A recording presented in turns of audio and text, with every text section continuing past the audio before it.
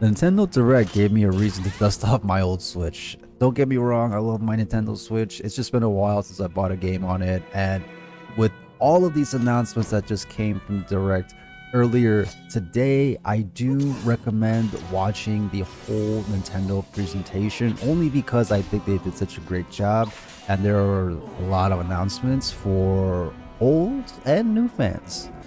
The very first game that was announced at the Nintendo Direct is Mario and Luigi Brothership. Off rip, the first thing that you're gonna see is the new look. Both of the brothers are looking vastly different and also kind of fresh. I like this animation style. It's new, but it also gives a familiar feel from what we have expected from previous titles on different hardware. I also think it's worth noting that it's been 9 years since we've seen these two together.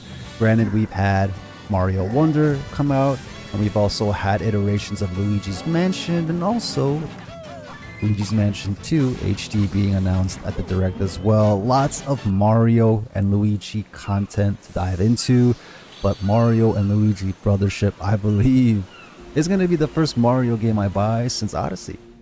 Number 2 for me was the new Donkey Kong Country HD version. Not really much to say here outside of what was already said with Mario. This is another long-standing franchise.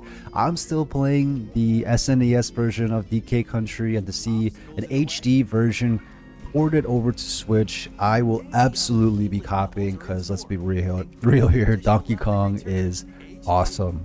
Not really a big Zelda guy, but the OG collection of A Link to the Past and Four Swords is releasing on the Switch Online collection, along with Metroid, Turok, and Perfect Dark on June 18th.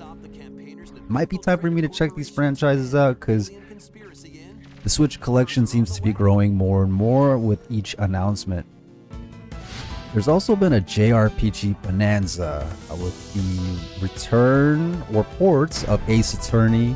What I'm most looking forward to right now is the Dragon Quest III HD 2D. Man, so many syllables, I don't even know what to say at this point, but it's on my list of franchises to dive into. This is one of those legacy franchises that has been with gamers for so long, and for me, I personally haven't tried the Dragon Quest series, but with the release of a new HD 2D port, I think it's time for me to check this out as well. Millennials rejoice! Marvel is free, and if you're not aware, the Marvel Capcom collection is finally being released to all platforms, not just in Nintendo Switch. Currently, I didn't really know how to react to this, only because my jaw was absolutely on the floor, but we know what they were doing when they were selecting the music menus and everything, right? Especially when you heard the infamous chorus from the NBC2 menu selection. Let's be real here, the most anticipated game of the Direct is new Hello Kitty Island game. There are so many games released, I cannot recommend checking this Direct out enough. If you really think I'm not being serious, you don't know me. In other news, EA executives earned $60 million in 2024 despite layoffs and office closures. An article written by Chris Kerr on GameDeveloper.com, with the main headline stating CEO Andrew Wilson received almost half of that total, $25.6 million to be exact. Are we even surprised at this point at how much executives are making with these big game studios? Like, let's be real here. We all know across the industry there's just a huge trend of massive layoffs and cuts, and that impacts us as consumers because we are now no longer getting games that we've been anticipated for, canceled games, as well as overall restructuring of studios and companies that we have grown to adore and also be very loyal to. let's not forget here that these EA executives are not hired to bring us good games. They are hired to make EA money.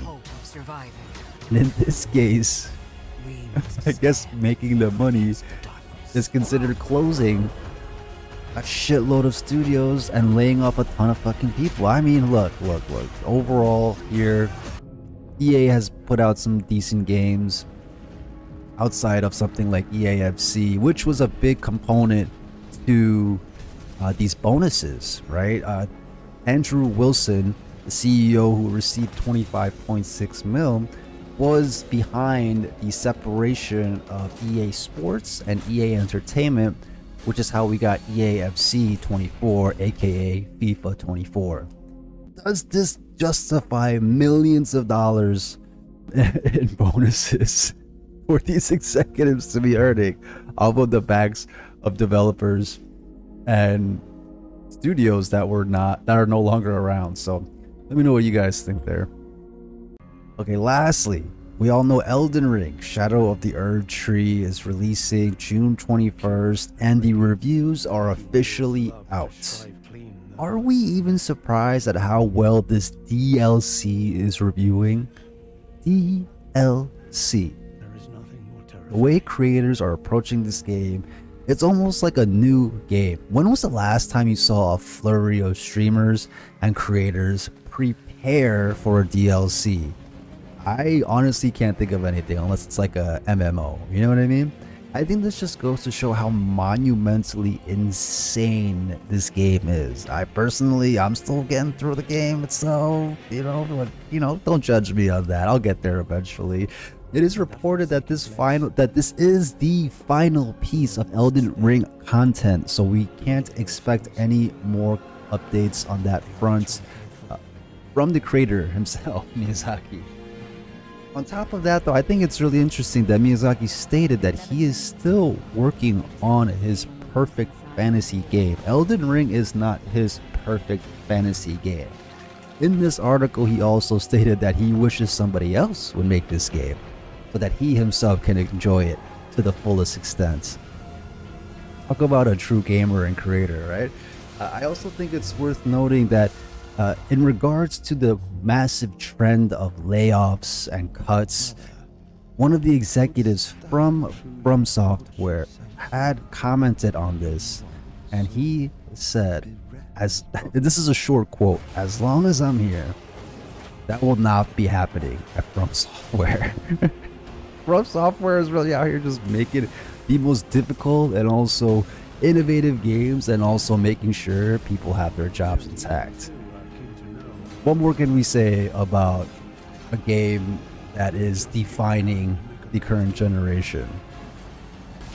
Alright, and that's it for the weekly Mead. Thanks again for tuning in. On my end, I'm currently playing a lot of Valorant on console. Feel free to check out a video of our first impressions. And long story short, this game is fun, but it is difficult. It is not an easy game, but it is fun. And outside of that, ton of other games that I'm going into in the backlog. Isn't it crazy? I've created myself a retro backlog because Steam Deck things, you know what I mean? But yeah, let me know what you guys think about the Nintendo Direct, all the games that went on, and also the games that you're looking forward to from the Direct himself. Let me know what you guys think about executives earning way too much money. And are you getting into Elden Ring later? Let me know. Let me know. Thanks again, and I'll see you when I see you. Peace.